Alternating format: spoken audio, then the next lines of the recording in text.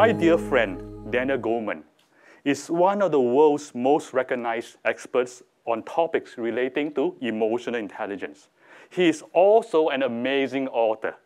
He has written more than 10 books, and his book, Emotional Intelligence, that one book alone sold more than 5 million copies. He has received many awards, and he has been nominated twice for the Pulitzer Prize. On a personal level, Dan is also the person most responsible for me becoming an author. So back in 2007, Dan and I, with a bunch of distinguished friends, co-created something called Search Inside Yourself, which became a very popular curriculum in Google and beyond. And I remember in 2009, Dan and I were taking a walk right there. I remember the exact place and exact time. We were taking a walk where I was trying to convince him to write a book on Search Inside Yourself. And what he told me was, he said, I love to do it. I just don't have the time. And then he looked at me, he pointed his finger at me and said, Ming, why don't you write a book? I was like, me? I'm an engineer, not a doctor. Damn it, Jim. Eventually, because of Dan's support and his confidence in me, I did end up writing a book. So thank you so much, Danny. I'm really excited about Dan's new book, Focus, the Hidden Driver of Excellence. Skillfulness over attention is the foundation of all higher cognitive and emotional abilities. Attention creates the conditions for personal excellence. Attention is so important that in Search Inside Yourself, it is the first thing we train. The first thing we train is attention. Yet, I think the subject of attention itself is not getting enough attention, ironically. And I cannot think of anybody better to write a book on an important topic as Dan. So my dear friend, Danny, I'm delighted that you wrote this book, and I'm delighted that you didn't ask me to write the book. My friends, please welcome my friend and Google's friend, Dan Goleman. Thank you. That's sweet of you. I'm always happy to come to Google. 2007, that reminded me of something. In 2007, there was a short squib in Time magazine, and it said, there's a new word in the English language. The word is pizzled. It's a combination of puzzled and pissed off. And it describes how you feel when the person you're with takes out their BlackBerry and starts talking to someone else. Think about that. Both things have died, that word and BlackBerry, too. Things change quickly. That says something. I remember when I went around to publishers and said, I'd like to write a book about attention. One of them said, that's great, keep it short. Because I think attention is a capacity, a vital capacity, as Ming was hinting, that's really under siege today. I'm most worried about our kids, actually, but I think we all are kind of victims. Here's something rather provocative. Herbert Simon, Nobel Prize winner, said, what information consumes is the attention of its recipients. Hence, a wealth of information creates a poverty of attention. To the extent that you understand that there are two kinds of attention. There's the attention that we voluntarily direct, and there's the attention that seduces us. There are actually different systems in the brain. One is a top-down system from the prefrontal area. This is when we decide to concentrate on our work. We're applying that kind of attention. But then there are the little seductions, the endless seductions, and there are more and more and more of them. I get, I'm writing away on my book and I get a little pop-up, you've got an email. That's a seduction. That's an intrusion in sustained focus. And because of the excellence of our technology and the cleverness of people who design technology, some of whom are right in this room, I just realized, our attention needs to be paid more attention to if we're going to maintain or even increase our capacity for it. This also, the fact that attention is threatened, along with the fact that there, in the last 2 or 3 years, there's been an explosion of neuroscience findings about the attentional circuitry, which has vast implications for us. This is really, since I'm a science journalist, enticed me to write the book that Meng refused to write. Perhaps luckily, now that I think about it. And as I got into it, I realized I had to rethink emotional intelligence. You didn't mention that Harvard Business Review. Yeah, the next issue of Harvard Business Review, which will be out next week, has a cover article by me on the leader's focus, the kind of focus, attentional capacities that anyone who's a leader needs. And we're actually all leaders. I think of leaders as anyone with a sphere of influence, not people on the chart necessarily. But to the extent that we all need to get more control over our attention, and that it makes us good at the things that matter in performance these days, it's led me to revise emotional intelligence, or my thinking about it, and I'll share that with you. There's an effect called, in statistics, many of you are probably familiar with the floor effect. It occurs at a place like Google. It occurs at an Ivy League college. It occurs anywhere, for example, that there's a premium put for admission on IQ. And it's an interesting phenomena because it's rather paradoxical. What it means is that IQ, which is a fantastic predictor of the level of cognitive complexity that you can manage and that you can understand, and therefore sorts people into jobs, roles, and so on, abilities. Once you get selected for IQ, then excellence becomes defined largely by things other than IQ. And it's because of the floor effect. And are you all familiar with the floor effect? No. Okay, so a little statistic. So if you were to plot, say,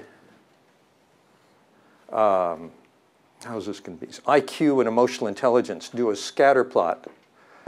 You get a fairly random distribution, because those are largely independent aspects of ability, and they partake of different parts of the brain largely. So you have this pool of people, and if this is the IQ axis, and you select the 99th percentile, and this is the emotional intelligence axis, there's much less range of variation for IQ than there is for emotional intelligence. And the way this manifests in the organizational world more generally is that if you look at what's called the competence model. Does anyone know what a competence model is? Another term I should explain. So when I was a graduate student, my professor at Harvard, David McClellan, wrote an article that was very controversial. He said, if you want to hire the best person for a job, any job, in any organization, don't look at their IQ, don't look at their GPA, don't look at their personality profile. Look at people in your own organization who hold the role you're hiring for. Identify the top 10% by whatever metric makes sense for that job. Compare them systematically to people who are only average in that role, and determine the competencies or ability set that you find in the stars that you don't find in the average. That's now called competence modeling, and it's done by world-class organizations pretty much worldwide. And what's interesting about competence model, at least what interests me, is if you aggregate many different models, and they're all independently derived, they're proprietary actually, because a company or organization wants to know, for competitive reasons, what should we look for in our hires? What should we promote for? What should we develop in people? And they want to hold that closely. But I aggregated 100 or 200 models after I wrote Emotional Intelligence, the follow-up book. And I only looked at 2 dimensions in the competence models. One was, if you look at the distinguishing competencies, not the entry-level competencies, but distinguishing, the ones that mark the stars, and you separate them in terms of purely cognitive abilities, like IQ or a technical skill, and on the other side of the ledger, you have emotional intelligence, which is how we manage ourselves and how we manage our relationships. It turns out that for leadership, about 80 to 90% of the competencies independently identified are on the emotional intelligence side. Well, that makes sense because leadership is not about being the smartest person in the room. It's about helping other people be as smart as they can, which is a people skill. And so emotional intelligence has 4 parts: self-awareness, self-management, empathy, and social skill. And when I looked at that through the lens of attention, I realized that the first and third components, self-awareness and empathy, are varieties of attention. And social skill actually is a combination of how we manage ourselves and what we read in the other person. So managing ourselves turns out to be based on how aware we are of ourselves. So I revised the model. I'll walk you through some of that in looking at, well, I'm going to share with you this article that is coming out next week in the Harvard Business Review, so you don't have to buy it because you got the Reader's Digest version already, okay? So the first ability, a set of abilities, inner focus, I call it, which is being aware of what's going on inside you. And that's exactly what you're teaching in Meng, in Search Inside Yourself. You're teaching self-awareness. And by the way, I see every variety of meditation, including mindfulness, as a retraining of attention. If you strip away the belief system of any meditation from any tradition in the world, you find an attentional mechanism is being strengthened. Would you agree with that? Yeah, exactly. So for self-awareness is really important in many rather surprising areas of life, I think.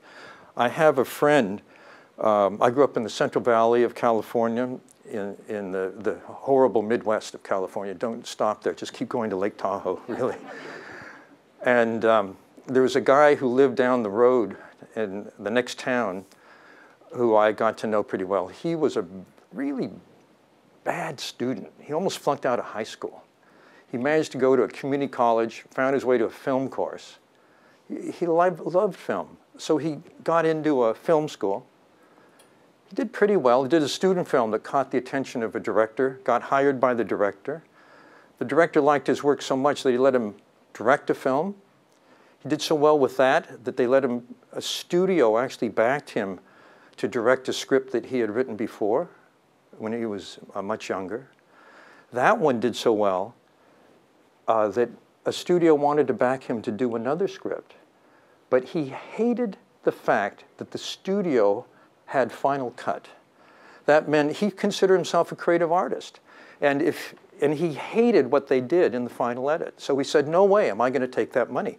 I'm going to use the money that I got from the film, finance it myself. Everyone he knew in Hollywood said, you are crazy. You do not risk your own money on a film. He did it anyway. Ran out of money. Only the 11th bank he went to gave him the money to finish. You have seen that film, Star Wars. Yep. George Lucas is someone who considers himself and considered himself first an artist. The fact that he stumbled into Lucasfilm was an accident of his living by his values. And one of the strengths of good self-awareness is that it helps us answer the question, is what I'm about to do in keeping with my sense of purpose, value, and meaning or not? And the way it does it is by tuning us into subtle signals that come from the bottom-up part of the brain, which is involuntary, automatic, and out of awareness for the most part, which also holds much more information than the top-down.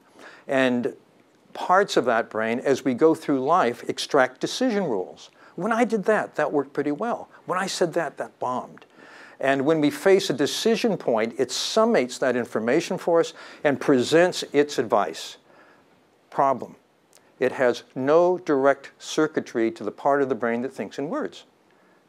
It has extensive circuitry to the gastrointestinal tract. You get a gut feeling. Feels right or doesn't feel right. Then we put it in words after we get the gut feeling. So George, I assume, had a very strong gut feeling. I just can't do it that way. This is an ethical rudder for us. Howard Gardner, a friend of mine at Harvard, studies what's called good work. good work combines what our best skills, what we're excellent at, with what we love doing, what engages us, and what we believe in, our sense of ethics, values, purpose, and meaning. In good work, when you align excellence, engagement, and ethics, you have something to do that you love doing, that it's a pleasure to do. In fact, it gets you in an attentional state, which is the state where it's called the state of maximal cognitive efficiency or maximal neural harmony. Simple schematic. This is performance.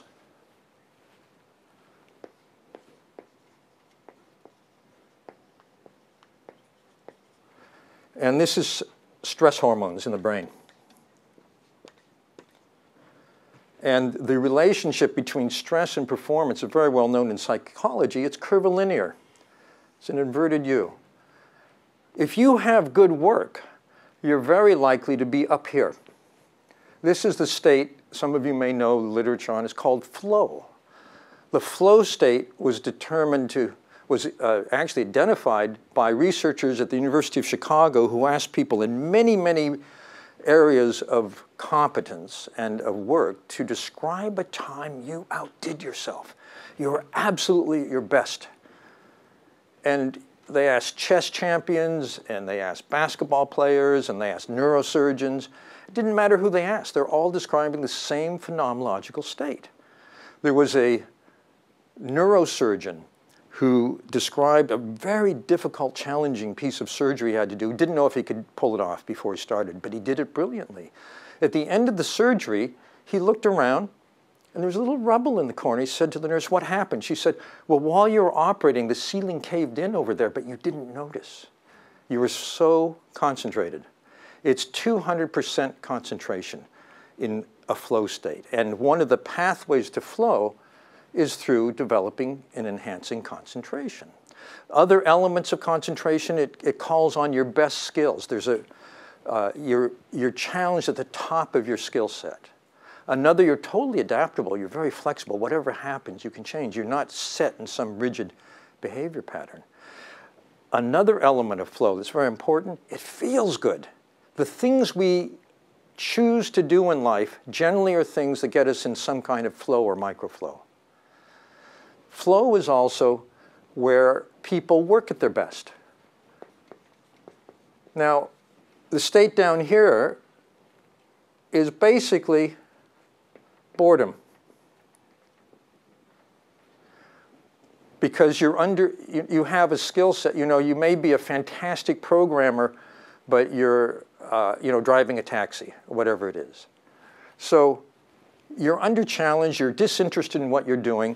Actually, I doubt that it's true here at Google, but in the working world at large, disengagement, which is what this is called by HR people, is an enormous problem. People will just do enough to keep their job. They're not interested, they're not engaged, it's not good work. However, what they do here is daydream.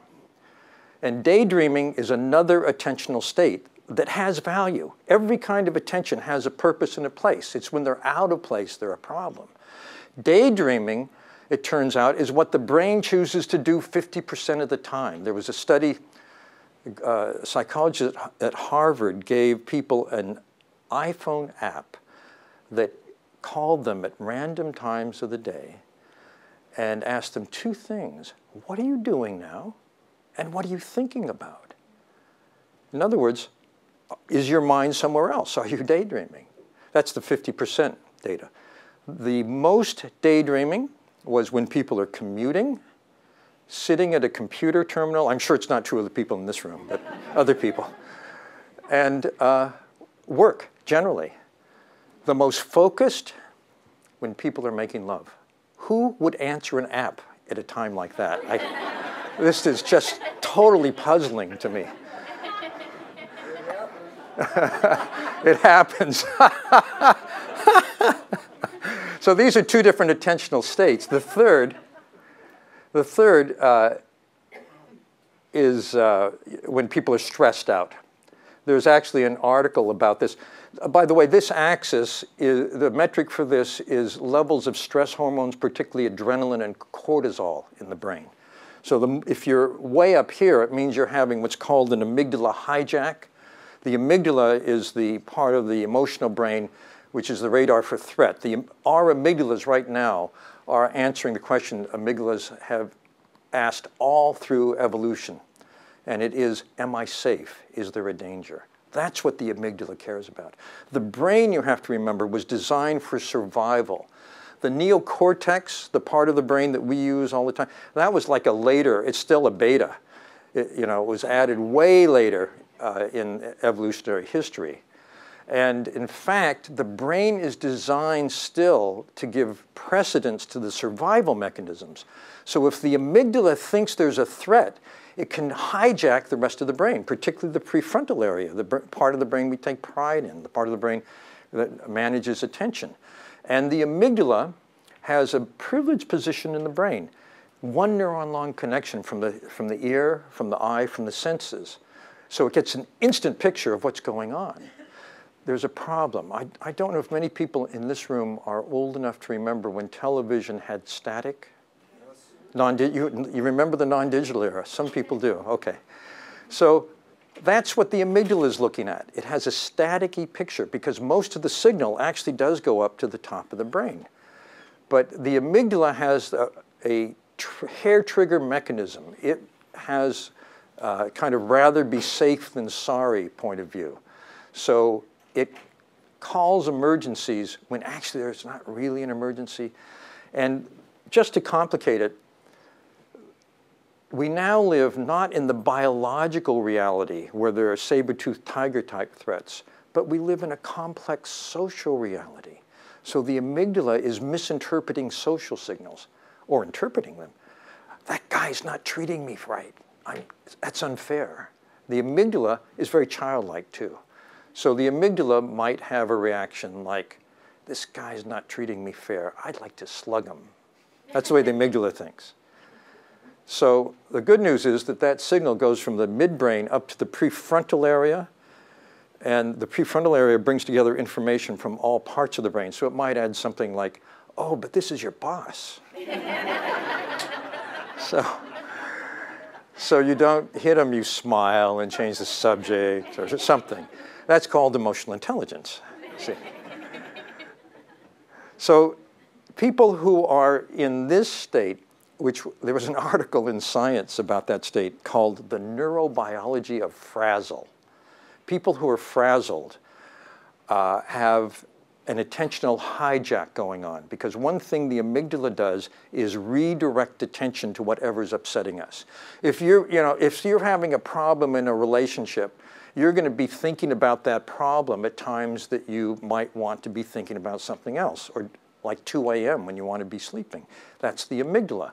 It forces our attention away from where it might be if we were here to what it is that's upsetting us. It also reshuffles memory. Memory is in a hierarchy. So when you're having a fight with your partner, you can't really remember so well, why am I with this person? That's how the amygdala works. So this is an attentional state which is very inefficient, particularly when people ruminate. There's a difference between constructive worry and rumination. Rumination is thought loops you can't stop thinking about that are upsetting, and you go over the same thing over and over. Constructive worry is when you think about it, the amygdala wants you to think about it, and you come up with something you can do, and then you stop the thought. You can go back to having more voluntary control over attention. So those are 3 very important kinds of attention. I want to call your attention to one aspect of this that I think is really crucial, particularly for kids today. And that is the voluntary ability to get here. It's called cognitive control. When you do mindfulness, you're amping up cognitive control. Just for your information, yesterday I was in Chicago and I gave a talk, and Roger Weisberg was there from the Collaborative for Social Emotional Learning. And he said he really sees this as a next step, the integration of basically attentional training with emotional intelligence. So cognitive control is talked about depending on people's point of view in a lot of interesting ways. Sometimes it's called the delay of gratification, the allocation of attention, working memory, the resistance to distractions, impulse inhibition, goal focus, and learning readiness. The level of cognitive control in a young child determines how well he or she can pay attention to what the teacher is saying, to the textbook, to the lesson.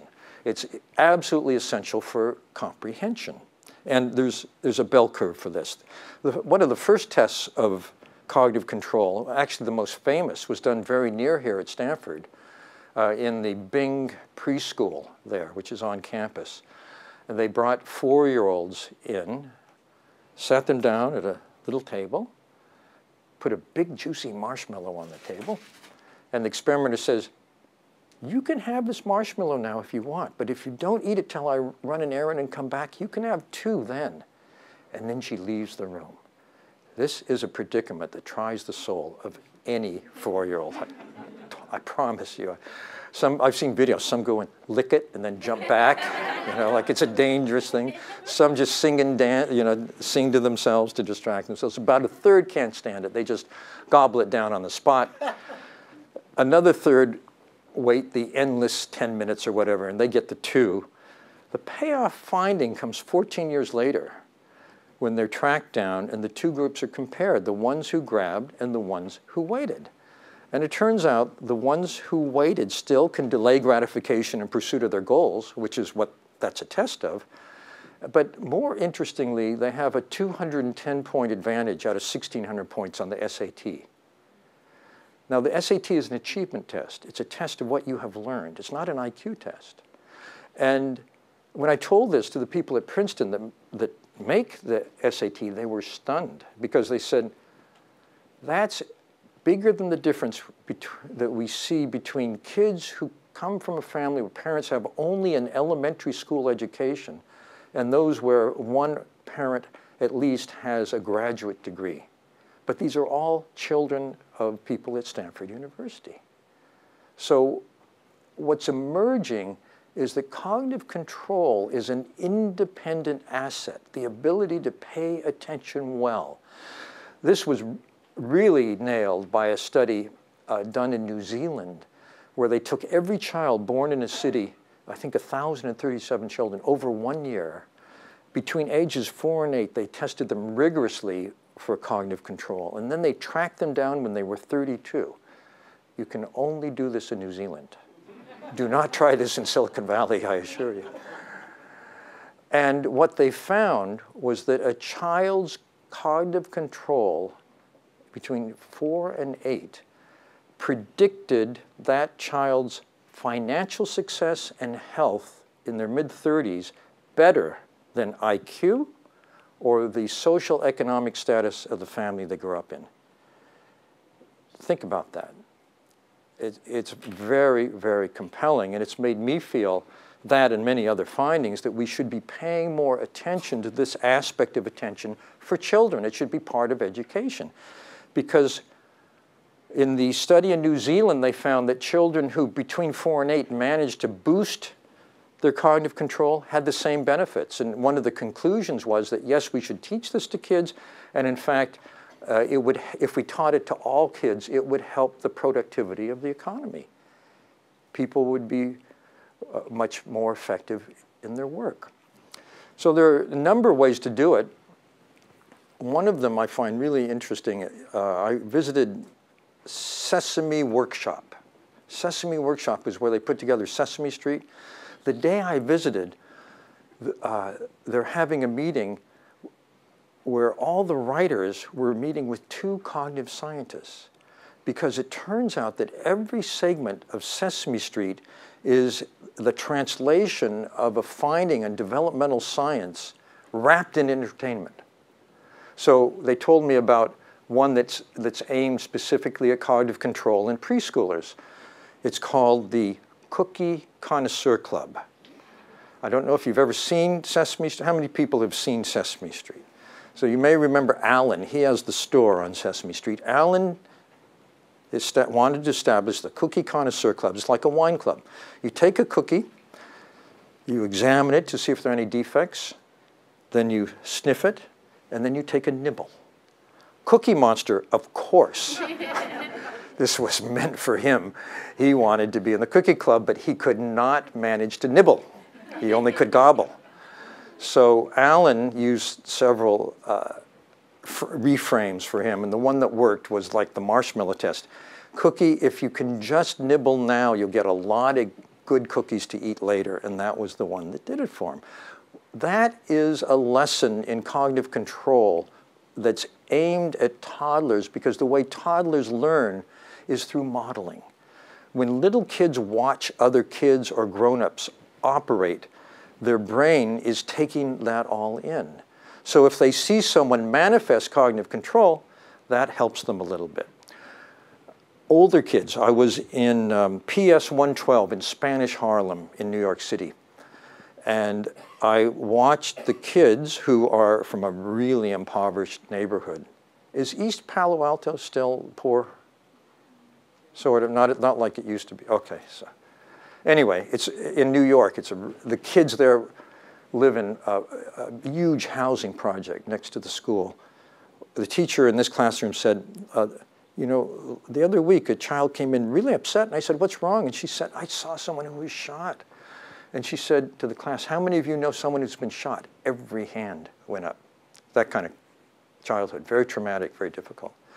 And typically you would find that kids who come from such a chaotic background manifest that in a classroom, but this classroom was absolutely calm and focused. And I realized why when I saw them do what they call breathing buddies. Breathing buddies happens every day. Each child goes to their cubby and gets their favorite little stuffed animal, finds a place to lie down on the floor, puts the animal on their belly, and watches it rise and watches it fall. And they count 1, 2, 3 on the inhalation and 1, 2, 3 on the exhalation. Basically, it's training in attention. When you train the circuitry for sustained attention, you get a twofer because it's the same circuitry. It's intertwined with the circuitry the brain uses to manage disturbing emotions and impulse. So that's why you get the calm along with the focused. There's another way to do this. Meng might know about it. It's from SEL. It was developed by a friend of mine named Roger Weisberg. It's called the stoplight. SEL is social emotional learning. Many schools now across the country have a curriculum in emotional intelligence, basically, in managing emotions, being aware of them, in empathy, and getting along and collaborating. The stoplight is on the wall of every room. It's a traffic light. It says, when you're upset, remember the stoplight. Red light, stop, calm down, think before you act. Yellow light, think of a range of things you could do and what the consequence would be. Green light, pick the best one and try it out. And that's another way to teach cognitive control. Yet another way, I had my grandchildren play the beta version of a video game that's being developed for the iPad at a group at Wisconsin. Every time you breathe out, you tap the screen once, and on the 5th breath out, you tap it twice. And if you keep doing that, it gets more difficult. In other words, the challenge gets better and you learn more and more. And secondly, you get a visual reward. Like if it's a desert scene, flowers will bloom. They loved it. But that is also explicitly designed to teach, to enhance cognitive control. And then, of course, the best way is what Meng has developed for us. Have I said? We developed together. We developed together. I'll give you the credit. Okay, so that's inner focus, and inner focus is both self-awareness and managing our inner world, particularly our distressing emotions. The second kind of focus is other focus, knowing what's going on with people around us. There are 3 kinds of empathy. The first is, what time is it now? It's 3:40. When am I supposed to stop? 4. You mean I have 20 minutes? Mm-hmm. Is that right? Well, forget other empathy. Okay, so there are three kinds: cognitive, understanding how a person thinks; emotional, understanding and feeling what the person feels and feeling with; and empathic concern. Empathic concern is not, I understand what's going on in you, but if you're in pain, if you're suffering, if you have a need that I can help you with, I'm inclined to help you with it. It's the basis of compassion. And compassion, by the way, starts with noticing what's going on with the other person. There's a spectrum that runs from noticing the person to tuning in, to registering what's happening with them, empathizing, and then if you can help, doing so. And I have a lot more to say, but it's all in my book. But because what I wanted to get to is the third kind of focus, because I think it's very salient here. And there's a real problem in the world that I think Google or the talents in this room and in this valley could really help with. The outer focus is a systems awareness. And I think we all need to be aware of systems. It could be organizational systems. In an organization, who do you need to influence to get a decision made that you are trying to put through? That's a kind of systems awareness. There are family systems, too. Family dynamics are systemic. And then there are the broader systems, and it's the broader systems I want to talk about because it's really a mess. And I don't know if you know the terms wicked problem and mess. They're actually technical terms. A wicked problem is not understood until after the formulation of a solution. It has no stopping rule. You don't know when you're done. Solutions to wicked problems are not right or wrong. Every wicked problem is essentially novel and unique. Every solution to a wicked problem is a one-shot operation. There's no chance for a learning curve. Now, to compound a wicked problem, you have to look at what's technically called a mess. A mess is a wicked problem that interacts with other wicked problems. Another characteristic, there's no authority in charge of solving the problem. The people trying to solve the problem are also creating the problem, and time is running out. Welcome to the Anthropocene dilemma. The Anthropocene age started in the Industrial Revolution, with the Industrial Revolution, and has been increasing in ferocity ever since. The geologists use this term for the current epoch where we exist now to describe the fact that one species is altering the global systems that support life in the wrong direction. That's the Anthropocene dilemma. The real dilemma is that there are three systems operating that don't mesh. One system one domain rather, is human systems. Systems of energy, transportation, construction, industry, and commerce, on the one hand, are systematically degrading the 8 global systems that support life on the planet. The poster boy, of course, is carbon, but that's just one of many, many different kinds of problems. The real problem is that the human brain is not designed to notice the problem. The human brain does not have any perceptual apparatus that lets us directly perceive this because it's too macro or too micro. I mean, the human brain is designed to register, honey, we have to talk. That's the threat. But not what's actually happening to the planet. The amygdala doesn't care. It shrugs. So this is a big, big problem. And, you know, it puts us all in the predicament of collectively doing evil just by living. Because everything we use has a footprint. And a footprint is another way of saying it has some level of destructiveness for natural systems. So there's actually a metric for this. It's called life cycle assessment. Some of you may have heard of it. It looks at, for example, these glasses. And it says, well, glass, this glass is not a product, it's a process. Glass, you could start the history of glass when you get some sand, and you're going to mix it with chemicals, you're going to transport it, you're going to bring it to a place where you cook it at a high temperature for many, many hours. All of that, at every step along the way, you can break down what's going on. And life cycle assessment does it in a very fine-tuned way. It says there are almost 2,000 discrete steps in glass from beginning to end. And at each step, you can analyze an array of emissions and impacts on the environment, on the health of the people who are connected with it, and on the social well-being of the people that are connected with it. And the metric, there's a science, it's called industrial ecology. It's a combination of physics, chemistry, biology, environmental science, industrial design, and industrial engineering. They are the ones who have this metric. So now there is a way to analyze precisely the damage we do just by living. So I have this, by the way, is the depressing, guilt-provoking part of my talk. Sorry.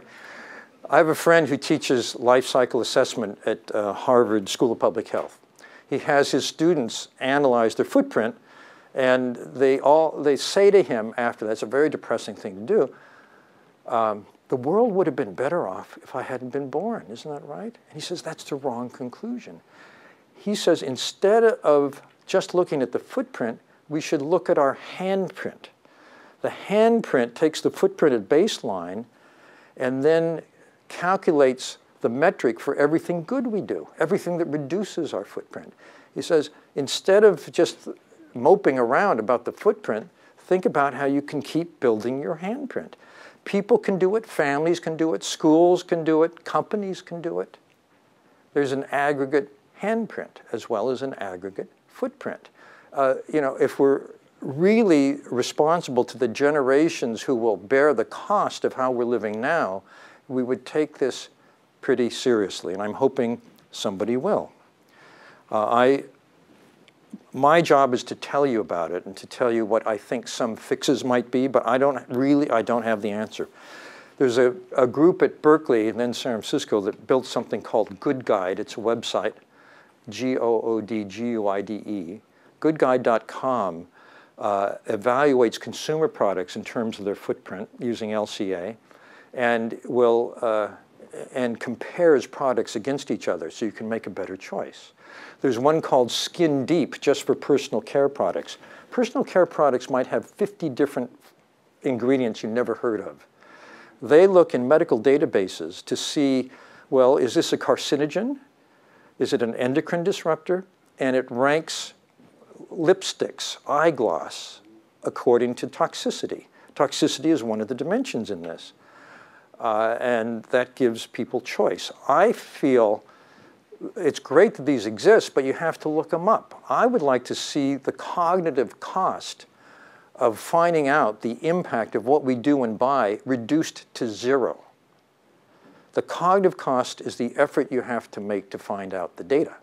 So the cognitive cost is high now, even though the metric exists, because people have to look it up somehow. It should be, ideally, it would be there and evident the moment that we are about to engage in the activity or about to buy the product, or B2B if we're going to purchase for an organization from another organization. So that's one solution is transparency, at least a partial solution. The second is handprints. The third, I think because we're in this predicament because most of the platforms that are used, chemically, industrial, and so on, were invented before we knew about LCA, before we thought about consequences, before it was really a factor. The chemicals we used are largely based on petrochemicals. Well, petrochemicals, excuse me, suck. The reason is that oil and water don't mix. They never die. Plastics, bad idea.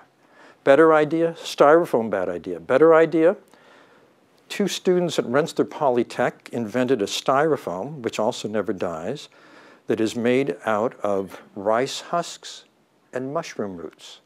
And it works just as well. In fact, General Motors is using it in the dashboard of cars. Who knew there was styrofoam in the dashboard of your car? But still, better they use this than the other kind because it decomposes.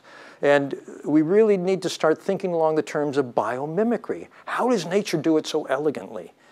We do it so crudely. We could be much better at it. There are wonderful models everywhere. So that's another thought I had about what we could do. Reinvent everything. Another thing I'd like to see is systems education for kids in school, so that this way of thinking came naturally to kids because it's embedded in the curriculum K through 12, and LCA is part of your math. You know, it could be all these, this whole science could be part of all kinds of courses. And you know, the other solution, I don't know. What do you think? I'm just leaving you with a question because, just to wrap it up, I went to a conference at MIT on global systems, and I was struck by two things. One was John Sterman, who's the head of the systems dynamic unit at MIT, said, our biggest problem is system blindness. And the other was what the Dalai Lama said. He said, whenever we face a decision, we should ask ourselves, who benefits? Is it just me or a group? Just my group or everyone? Is it just for now or for the future? Thank you.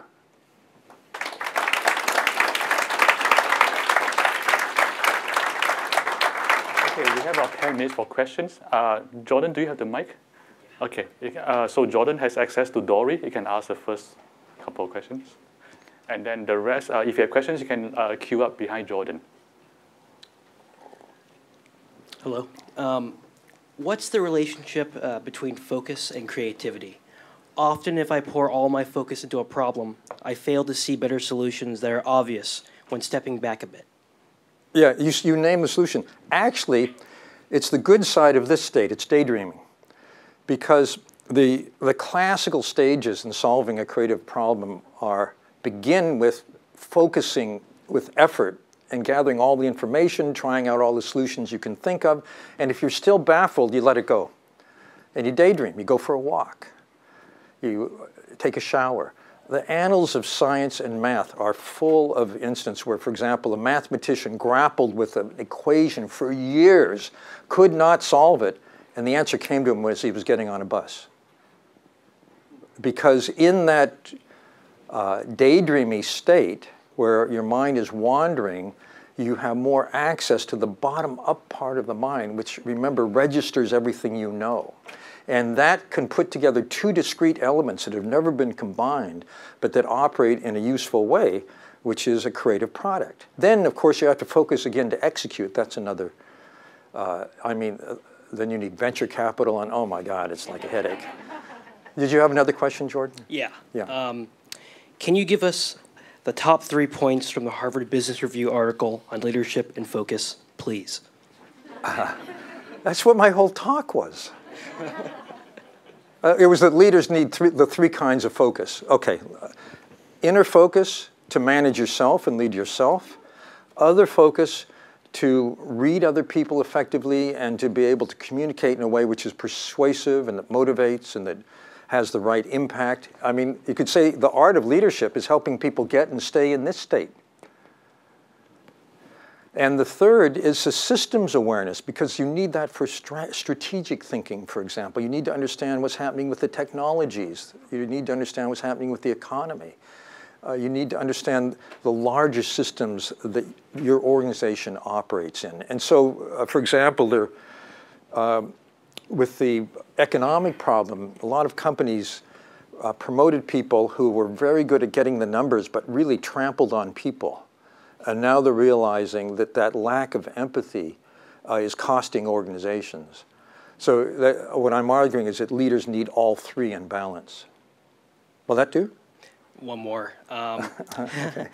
People with ADD are told that they are most effective when they follow their impulses, instead of forcing themselves to control their attention in a top-down manner.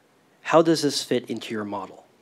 Yeah, so ADD is a big problem during the school years when there's a premium on being able to focus on what the teacher is saying and so on. ADD also means that people's minds wander more, which is why it's a problem during the school years. But it turns out that people with ADD tend, on average, to be more creative than other people. They are more naturally entrepreneurs, for example. Does anyone else have questions? Someone's behind you here. So my question is about cognitive control, and you mentioned a lot of studies where certain children or certain people had better cognitive control than others. And my question is, what factors affect that? Do you think it's something people are born with, and is it affected by things like their socioeconomic situation, by culture, by the education they've already received? All of it.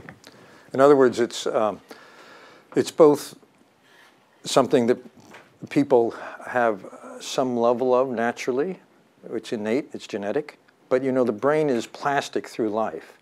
And the centers for cognitive control are part of the brain that's the last to develop anatomically. It doesn't mature fully till mid-20s. And during that period of plasticity, roughly childhood and adolescence, what you learn and systematic training has an enormous effect.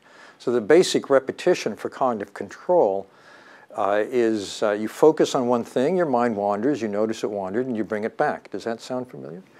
And every time you do that, the neurons for that circuitry strengthen in their connectivity.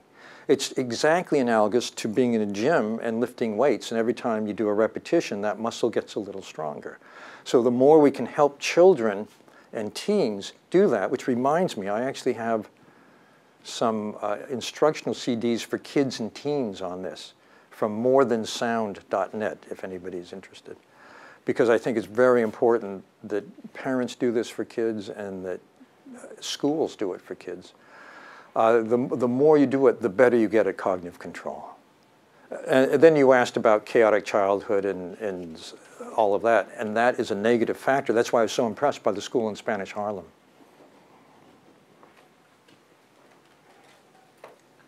Hi there. I'm one of the fortunate Googlers that has teens, and I would like to know a little bit about the amygdala hijack and the response that different teens may have. I have one teen when I think they're hijacked that goes angry, and I have another that goes tearful. Is that a relationship to the amygdala hijack or something angry else? and tearful, I don't know. There's a wonderful book coming out by Dan Siegel called Brainstorms. It'll be out December 26th, and it's about the adolescent brain. It's actually written for teenagers and their parents to read together. But one of the things he talks about is the phenomena that during adolescence, there's a wider discrepancy than at any other point in life between two neural systems. One is the system for instant gratification, which surges ahead, and the other is for delaying gratification, which lags a little behind. And so individual teens may differ in the gap between that circuitry, but I've heard a definition of maturity as widening the gap between impulse and action.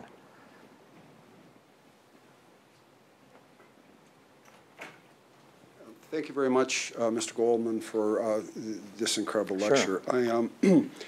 I'm wondering, with this structure that you have here in traditional medicine and what they look at in the mind, and as far as I can tell, being an epileptic, this really doesn't apply much to us. No. We have cognitive problems that cannot be corrected and have been heavy medication has been used. I'm on medications that are very dangerous. And, and I'm working with a couple neuros, Jim Fallon, I don't know if you know Jim. No. He's a guy, and I'm told that I don't have much of a chance of doing a lot of this stuff, and for me to focus actually takes a lot of work, and I was wondering if you have any suggestions. Yeah, you know, I'm not a neurologist, not a specialist. You know, I have friends who are in the same situation, but I think that one of the things I didn't mention is that, you know, there's a decline in cognitive control with aging, and they've developed a set of training tools which are web-based to reverse or slow that process. And you might try those, because the medications are like a shotgun in the brain. They hit many different systems, and the brain still remains plastic. So you can go to the mental gym and see, you know, that just might help you keep that focus. Thank you very much. Yeah, good luck. Okay. With that, for those of you interested in more than sounds, the CEO, Hanuman, is sitting right here. Feel free to talk to him. The book is Focus, the Hidden Driver of Excellence. For those in the room, you can buy it from the back of the room. Danny will do a book signing after this. For those not in the room, it's available where books are sold. So with this, Focus, Daniel Goleman. Thank you, my friends. Thanks, Meng. Great.